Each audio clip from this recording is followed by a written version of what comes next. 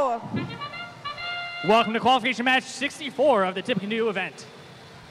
All the robots are moving away from their tarmac zone. Each robot that does that during autonomous gets 2 points. Plenty of both cargo in from the center and 1 from the human player. Lots of cargo scored during that autonomous period.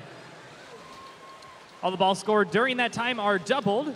Now we move into teleop, where the robots are controlled by their human operators. The score is currently 22-22, very tied. The Red Alliance did receive the extra bonus for scoring 5 cargo during Auton.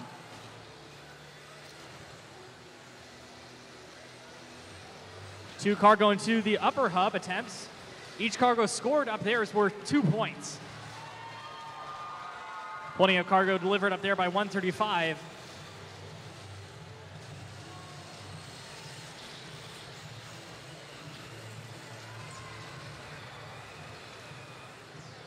Lots of cargo all over the field.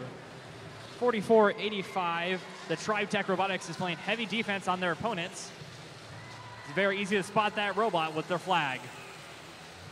135 lining up a shot near their hangar zone, hoping to deliver 1-2 into the upper hub, and they are successful. Scores are currently 36-24 with 70 seconds remaining in the match. 868 delivering 1 into the upper hub. Just for 54-84, Wolfpack to try to match them. Plenty of red cargo going to that upper hub during this match.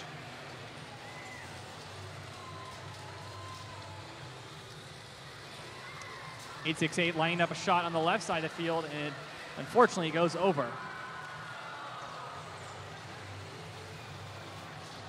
135 collecting using their ground collection mechanism on the left side of the field, and they launch it over, and unfortunately both just miss. Not a lot of robots scoring in that lower hub during this match. That whistle sound means there's 30 seconds remaining in the match. We'll start seeing robots head towards that hangar area where they'll climb to get extra points for the team. 15 seconds remaining.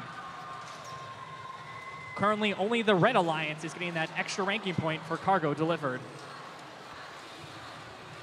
461 and 1747 both attempting to climb for the Blue Alliance. 54-84 Wolfpack already making great progress. That was match 64 with 3 robots in the air.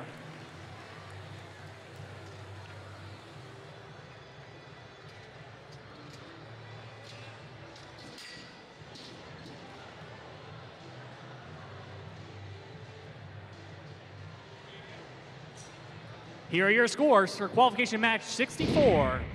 The winner is the Red Alliance.